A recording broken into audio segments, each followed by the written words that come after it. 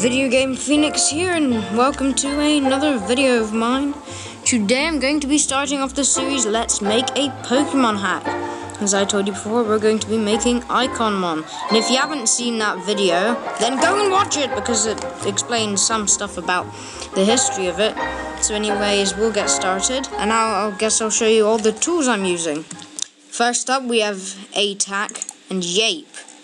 So basically, Yape changes the Pokemon's data, including what type it is. You can even make your own type.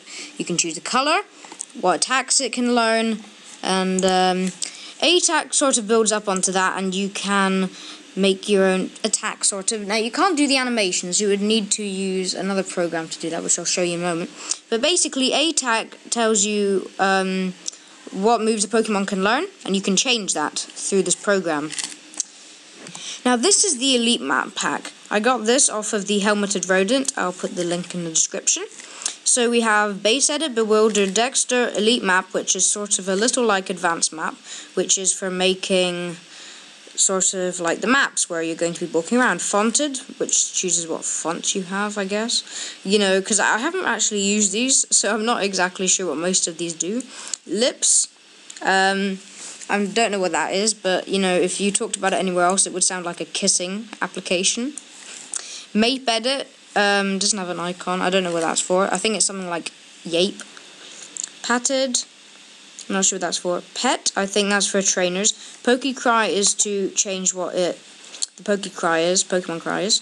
Pokepick is to change the icon of the Pokemon. Not sure what that does.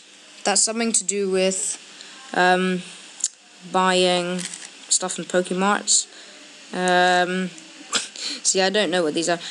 This is the one I was talking about before. This is the one where you can edit the attack graphics. So, like, if you want to replace, like, we're gonna do Swift with file send or something, you can just paste file icons over the stars, and you can change the Pokemon graphics and everything. But like I said before, less than 16 colors or else you're in trouble. Now, you probably already noticed this a few episodes ago, but I have Advanced Map, which I think, if I can find the file, is somewhere around here. But this is the shortcut anyway, so at least you know what that is. You probably knew I did Pokemon hacking when you first saw it, but unless you're stupid. So basically, this is like Elite Map, so it does the same thing, except this kind of puts everything together in the game, so you can do scripting as well, using Notepad over here, like, for example, wait, no, that's not it. My computer's weird, like, shift, no. Oh, God, no, I've got the wrong font on, that's why. I'm using one of my new fonts, which I showed you last time. It's Yoshi's Island chalkboard. And, yeah, it was at the very end of the episode, so if you didn't watch that far, then watch it! Usually I use, Lucidia.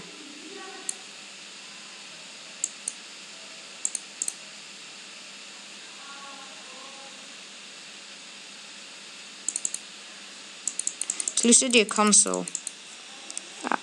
Damn it! There it is.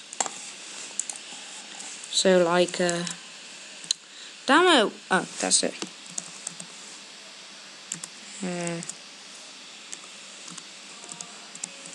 But I don't know how to do any of that.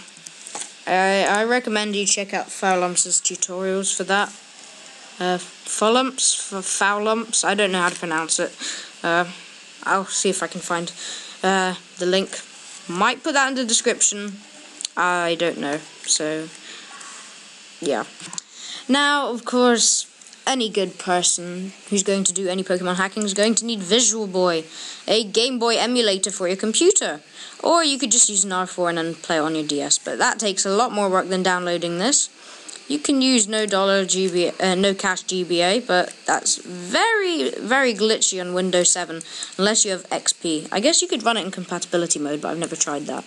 I actually haven't played any Pokemon games on that, because I tried to play New Super Mario Brothers on no cache GBA, because it's also a DS emulator, I think, and it just didn't work. Now, I believe I had a folder here called hacking. Oh, no, there it is. Is Advanced Map in here? No, it isn't. Where is it?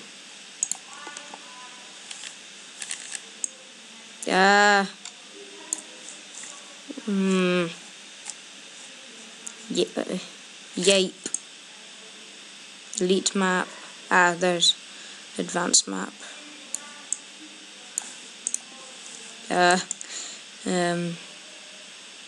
Bear with me a moment.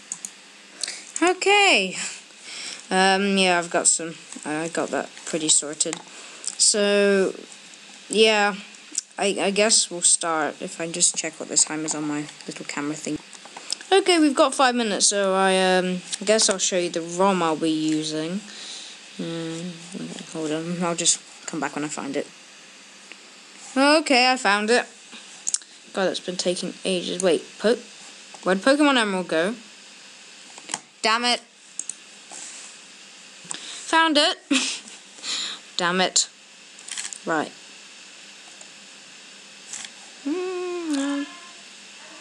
Okay. Oh, so that's where it went. Okay, that's just great.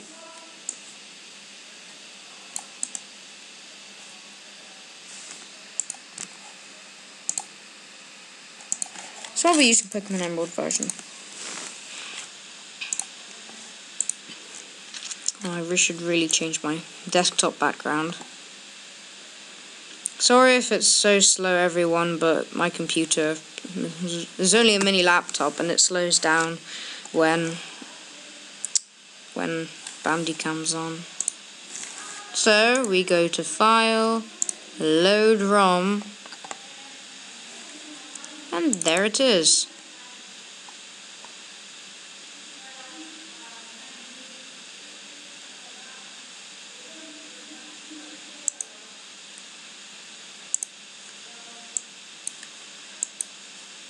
Wait, what?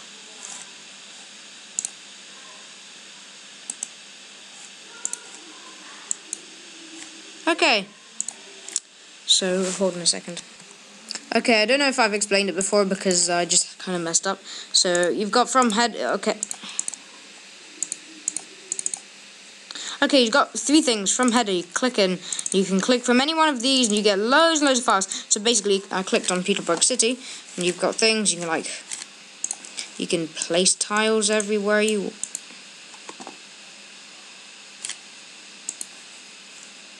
Place tiles everywhere you want. But we don't want that because that will be stupid. And then you can have movement permissions.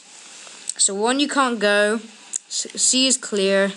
So one's like, it gives you that little sound like you're going Weird. 4 is surf. I'm not sure what D does. And you can just play around with all these movement permissions and see what they do. And then, you'll just... you might find something new, and if you do, then tell me, because I don't know what most of these are. Events is what happens in the city, so you've got all these lovely little people. Wild Pokemon encounter, you can add people, not people, Pokemon, this is not Facebook. And then you can give the name to the city, the music, the color of the text and everything, and show name on entering. So it is pretty nice. I don't know what this is. Oh god, no. No, we don't want that. No. No. Oh my god. No. This just shows you that I'm a little crap at this. Is this the right one? Is it? Yeah, that is. Thank god. You can add little bushes and stuff as well. You probably know this is the lab place. There'll probably be a lot more computers when I'm doing this, and you can see the tile set's a little Why is there a bed? Okay, that's weird. After countless hours of searching, I have found Little Root Town. I thought I'd just give you a demonstration. So this is a border block. You can pick... Oh my god. No! That's not what I meant to do. Okay. Whoops. Okay, I'm back, and I thought maybe I'd add some bushes. So if I can find the bushes somewhere up here. So this is all the tile set, so this is like everything, or upon everything that you can like get in just this tile set. I don't think there's a way to change it.